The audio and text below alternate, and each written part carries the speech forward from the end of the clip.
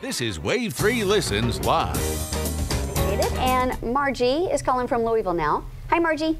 Hi. Morning, Margie. Good morning. My question is, I was in a car accident in a school parking lot Okay. at about 2 years ago. All right. And I went through physical therapy and everything, and I won't regain full mobility of my arm. I'm sorry. And now the insurance company is wanting me to go see one of their doctors to see if that's correct. And I didn't know if I have to do that. Is the case in litigation at this point in time? Yes. Okay.